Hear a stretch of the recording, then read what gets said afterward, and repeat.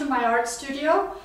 Today is the drawing for the Little Bluebird of Happiness that I'm giving away as a part of my my blog online. And a big thank you to all of you who stopped by. I think I have 17 names in the bowl. 17 of you either pushed the like button or left a comment giving a remedy for cabin fever.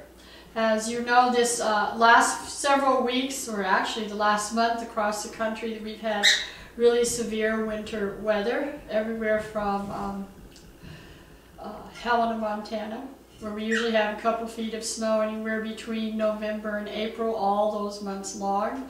But not so common in places like Texas, Oklahoma, in the south, and going over to the East Coast. They've certainly been battered with and so how do we deal with cabin fever? Well, I guess the best way is with a good sense of humor. And many of the comments that were left at my blog were wonderful, and they brought big smiles to my face, I know, and I hope to yours. Oh, I did not introduce you to my pet bird. Oh, that's a little kiss. Yeah, he gets like that. His name is Bleecker, and I've had Bleecker for 20 years. And he's a big part of my art life here in the studio.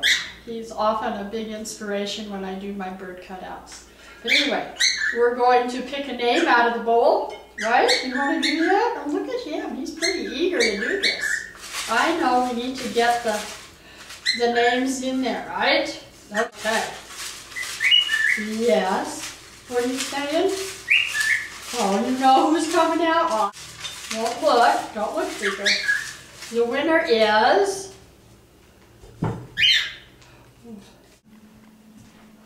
Wendy Mims of Houston, Texas.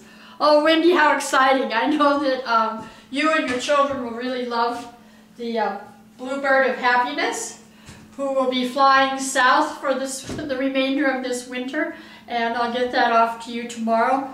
A big thank you to everybody who came by my blog and either pushed the like button or commented. I hope to do more of these in the next few months, so please check out my blog often. And thanks again for all your support of my artwork. Bye.